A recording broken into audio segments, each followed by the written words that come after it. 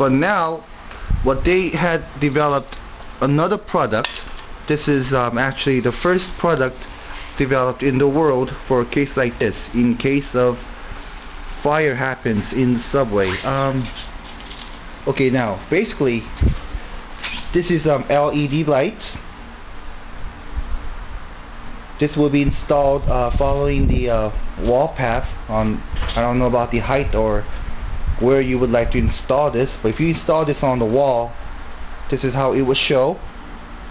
And what's good thing about this product is, now this is a testing device.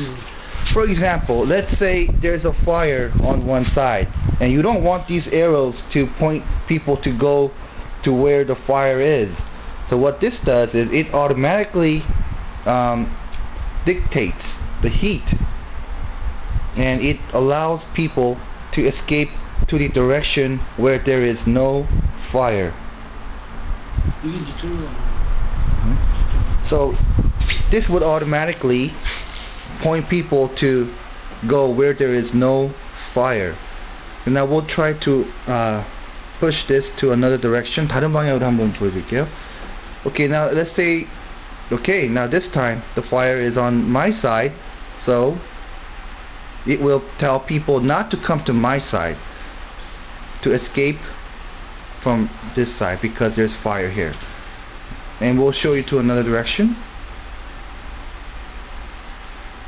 다른 이쪽도 되나요?